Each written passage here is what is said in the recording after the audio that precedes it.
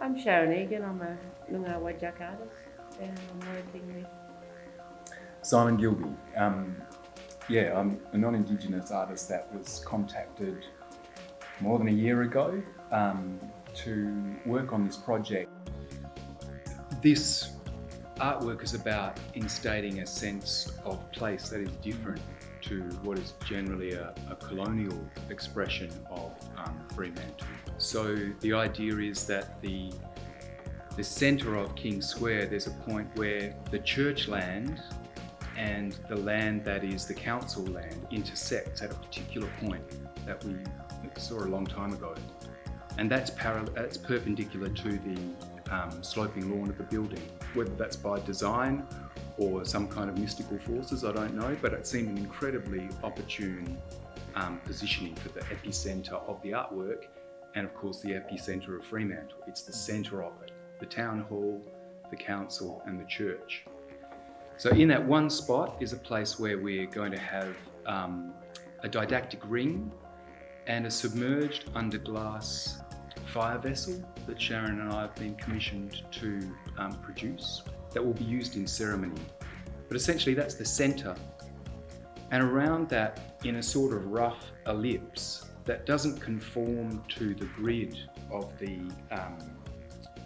King Square, is an assembly of standing stones that come from the 14 different regions that are the home places of the 14 clans, 14 Noongar clans.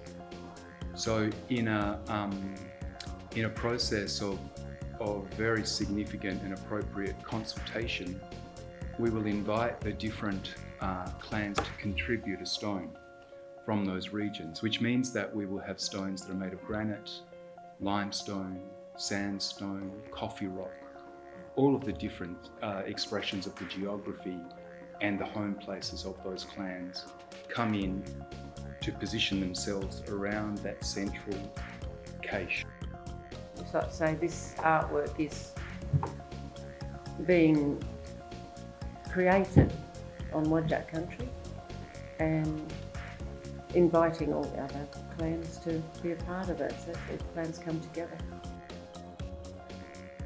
In this work, we're going to translate the Milky Way with the significant stars down into the paving within the ring of stones that will be uplights, and as well as that, picked out in the surface of the paving, maybe in charred jarrah, the outline of the dark emu.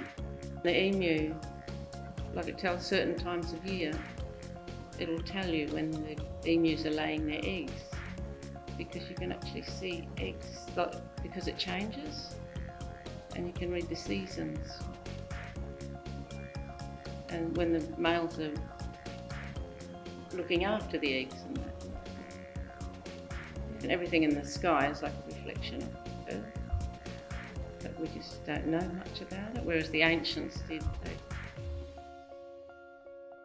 In the installation, we have a augmented reality element, which is used on your phone, and you can scan it over the plaque. And we want the elders from each area, their voices to be heard and their telling their own stories. The new building links High Street with the prison at one end and the roundhouse at the other. And I can't help but think that that passage for Indigenous people, how many people have been incarcerated wrongly on their own land, how many people have died in custody, to make one space that asserts their recognition and sovereignty in a whole city that speaks of the colonial project, of the invasion of that land, is more than appropriate and timely. And I like to think that we are now a people of such maturity to recognise that this is the correct thing to do, led by the council and by inviting artists to make this happen. So it's been a really wonderful situation of a small project that as I went along I realised that I certainly wasn't qualified to tell the story of in terms of being a non-Indigenous artist. In fact, the first person I contacted about it to ask if she had been contacted was Sharon. Yeah, but I was over the other side of Australia and was, busy with other stuff. Early on I had Barry Maguire working alongside us, and then in the development through negotiations with Russell Kingdom, who's been fantastic, we built a project that couldn't possibly really adequately address the issues of commemorating and recognising the Whadjuk people to something that's much larger. And along the process with COVID intervening and those adjustments of what was appropriate to the project, it kind of went into a hiatus, at which point all of the designs and things that I'd begun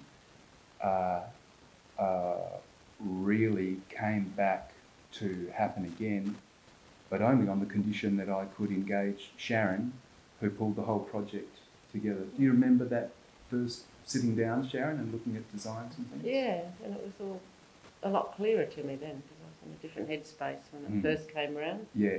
But then after it's come around again, it was all a lot clearer, thanks to you.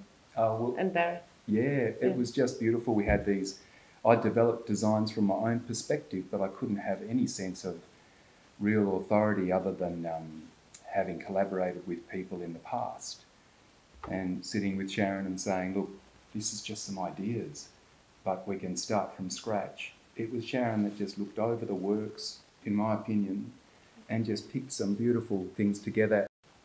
I wouldn't have gone forward if it wasn't anything other than an equal collaboration or Sharon in the lead. But it's worked out to be the way that we're moving forward today, which has been fantastic.